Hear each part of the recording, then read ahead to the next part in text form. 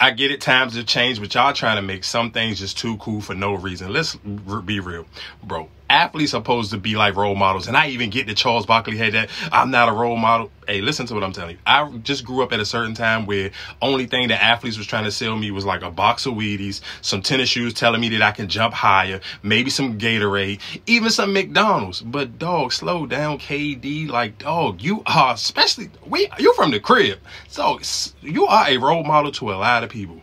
Dog, kids are watching you.